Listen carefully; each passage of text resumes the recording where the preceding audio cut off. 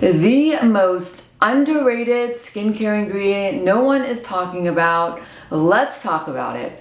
I'm Dr. Azelaic Shirazi, a board-certified dermatologist. I help people regain confidence by helping improve their skin. I'm also the founder of AziMD Skincare. I want to talk about azelaic acid.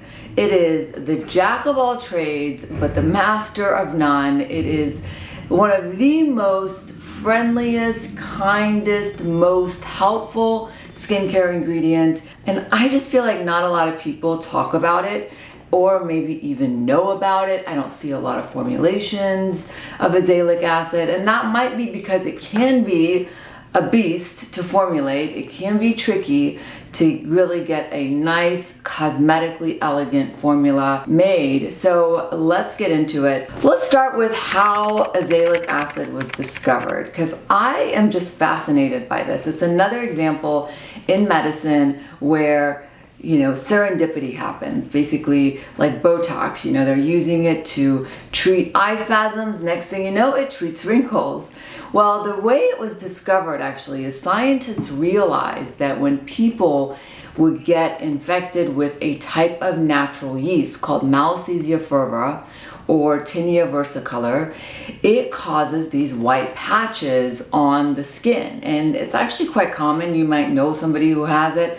This happens particularly in the summer where you get these little white circles. Well, they discovered that this yeast actually overproduces azelaic acid. Yes, azelaic acid is an inhibitor of an enzyme called tyrosinase. Tyrosinase is what is needed for your skin to be able to produce pigment.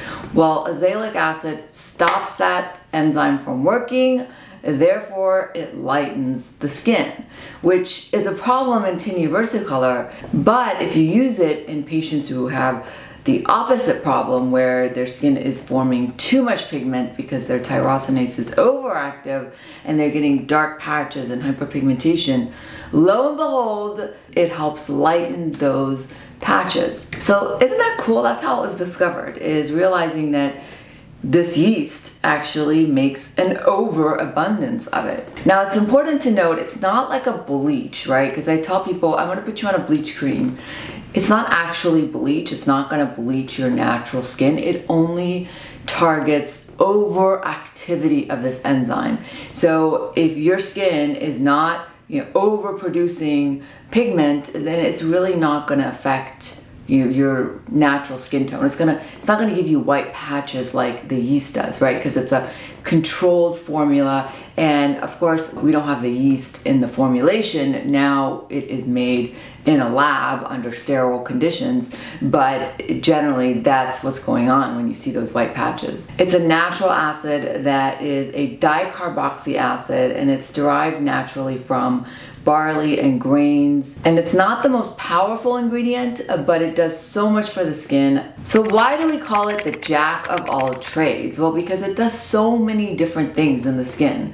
Let's talk about all the benefits. Number one, it is anti-inflammatory, meaning if your skin is overinflamed, it's red, it's swollen, you've got all these white blood cells in your skin causing havoc, azelaic acid calms that down. Again, it is targeting overactivity in the skin. It's also antimicrobial. It's actually one of the very few ingredients that kills P. acnes bacteria, which is Propionibacterium. It's the bacteria that causes acne. There's not a lot of ingredients out there that can selectively kill this bacteria, so that's why it works amazingly well for acne. And the reason scientists discovered that is they were using it to treat melasma, the pigmentation disorder that you see people have with the patches. And lo and behold, they realized it also cleared their breakouts. So now not only does it treat hyperpigmentation, but it is antimicrobial because it kills bad bacteria that cause these problems in the skin. So now not only does it treat acne, but it also treats post-inflammatory hyperpigmentation, which is the little stains that you see that get left over after your acne goes away. It leaves behind those dark marks. It's also going to help fade those faster. Number 3, it's a great treatment for rosacea because of all those properties I just mentioned, the anti-inflammatory, antimicrobial. It helps reduce the mite counts in rosacea, helps calm redness, inflammation. So it's a wonderful treatment for rosacea. Number 4, it's a gentle exfoliant. So if you have really sensitive skin and you can't tolerate glycolic acid or salicylic acid, these are the powerful exfoliants that we love in dermatology. Azelaic acid is a distant cousin of alpha hydroxy or beta hydroxy acids, but it is much more gentle. It's very kind. It's very soothing. It also helps with other inflammatory skin conditions such as perioral dermatitis, where you get these little bumps around your nose and around the mouth area. You can also get them around the eyes. And it's sort of a cross between eczema and acne. I have an entire video on perioral dermatitis, so check it out. So really, so many people with different skin conditions can really benefit from it. And when I say it's the jack of all trades and the master of none, it really means that it's not overpowering, meaning you can use it with other more potent and powerful active ingredients such as tretinoin or glycolic acid. Now, you have to be careful with having too many actives in your skincare regimen, but let's say you've been on tretinoin for a while and every time you try to add glycolic acid or salicylic acid, your skin gets too sensitive, then you may consider azelaic acid because it is such a gentle exfoliant and it's not going to overpower your skin when you're on a powerful active like retin-A or tretinoin. If you do have sensitive skin and you can't tolerate a lot of other actives, then consider starting just with azelaic acid because it does do so many things and it's a great ingredient if you're sensitive. Azelaic acid is also one of the few ingredients in skincare that's categorized as B when it comes to pregnancy, because pregnancy categories in skincare, if it's a B, it's considered acceptable in pregnancy. I never say safe because we don't really have a lot of data on pregnant women, using different products because it's not a population we try to test things on, but it is considered by most doctors to be an acceptable treatment if you're pregnant. But always talk to your doctor. Every case can be different. So how should you use azelaic acid? Well, there's a lot of different formulations. The prescription azelaic acid comes as 15 or 20%. Now the sweet spot is anywhere from 10 to 20% to really see the benefits.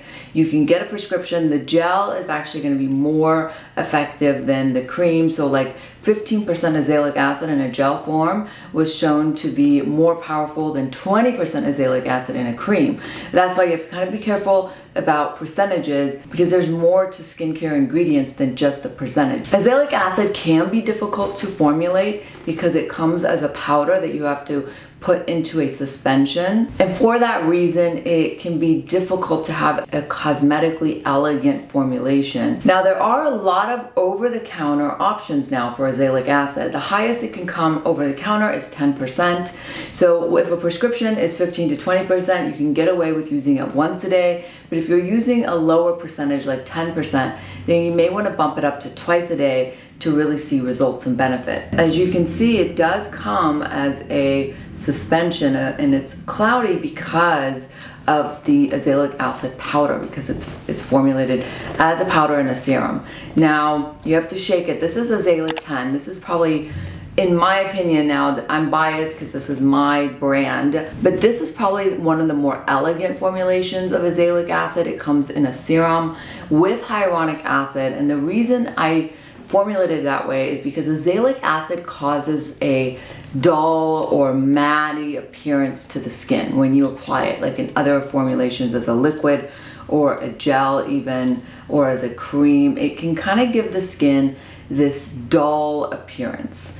And when you combine it with hyaluronic acid though, it does make your skin look a lot more dewy and plump, and it eliminates that potential side effect of giving your skin that matte appearance. The other thing you have to be careful with is a lot of azelaic acids on the market, they can cause a piling phenomenon. When you put it on, you can start to see it pile up and peel. I find that this formula doesn't do that. I know that the Paula's Choice can cause a little bit of piling when you apply it to the skin. That's another brand that has an azelaic acid. Azelaic acid also can have a smell to it, like an odor, and sometimes it's just inevitable. I don't particularly find this formula to be overbearing with the azelaic acid odor, but that's something else to know about azelaic acid. So just applying it to the back of my hand, you know, it feels really soft and smooth. But you do have to be careful with it piling. I would suggest using Azelaic 10 onto damp skin and then applying a cream or a moisturizer on top. Other brands with azelaic acid formulations are, like I mentioned, Paula's Choice. They also have a 10% azelaic acid. I believe it comes in a liquid. And then there's one by The Ordinary, which also is 10%. I find that that one has a really strong smell. But it is a great option because it's so affordable. It's only like, I want to say like $10 or $12. So those are the top 3 brands that I know of on the market at different price points. I will link them below so you guys can check them out and look into them further. So if you're one with sensitive skin or struggle with acne, pigmentation, redness, rosacea, then azelaic acid is a great option to incorporate into your skincare routine. How you incorporate it really depends on the formulation. If it comes in a serum, then you'll want to apply it after cleansing and before your moisturizing cream. If it comes in a cream, then you want to apply it after your serums or your toners as sort of the last step. Alright guys, I hope that was helpful. Comment your questions below and I'll try to do a follow-up video answering them. If you have any topics you want me to cover, don't hesitate to comment. Let me know. I love hearing from you. Until next time, bye guys.